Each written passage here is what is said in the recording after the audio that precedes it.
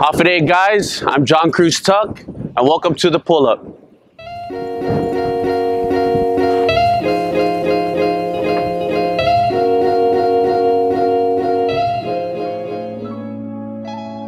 I've always been in love with martial arts since I was a kid. I mean, as far as I can remember, I was watching a martial arts movie, especially the action shows, whether it be Bruce Lee, Jackie Chan.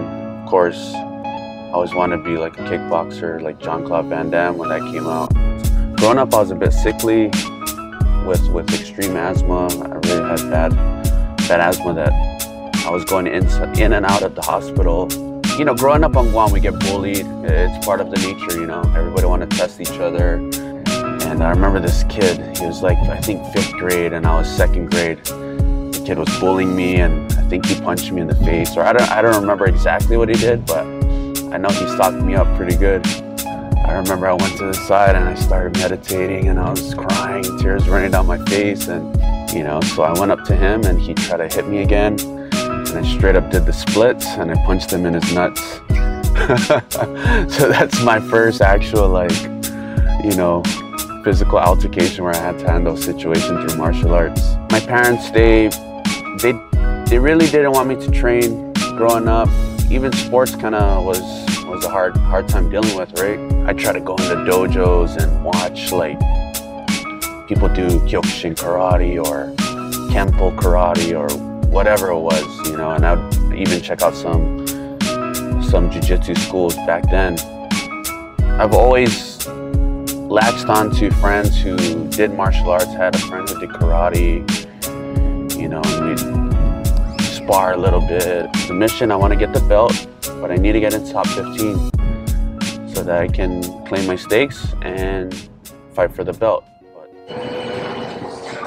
Out here at Foodies, about to pick out some good stuff. Haven't had some Mungie Pops. Y'all are messing out.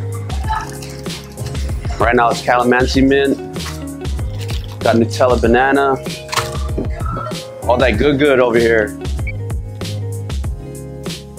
Oh, and my favorite, coconut candy. This one, game changer, especially if you're trying to recuperate for the next training session.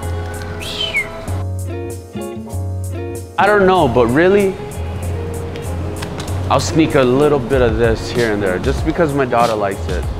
And when she sees me eat a little gummy or whatever, she feels good about it. So I'll get that too.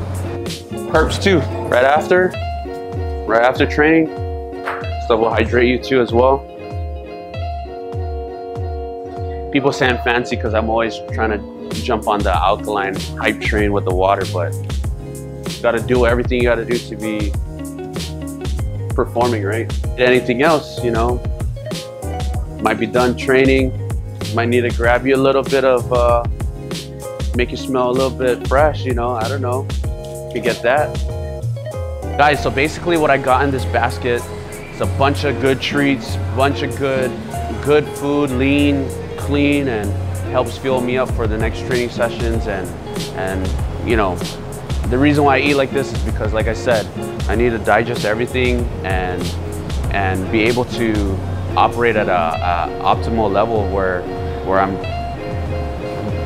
putting my life on the line, you know, going into training, punching each other's face and whatnot, right? So I got to make sure that I'm getting the right fuel. I'm not putting sludge in my body so that I gas out in training or whatever it be, maybe a competition. So this is my go-tos when I'm gonna go into the next training session or competition. So hope you guys learn a few things and picked up some good ideas and stop on Foodies and show them some love.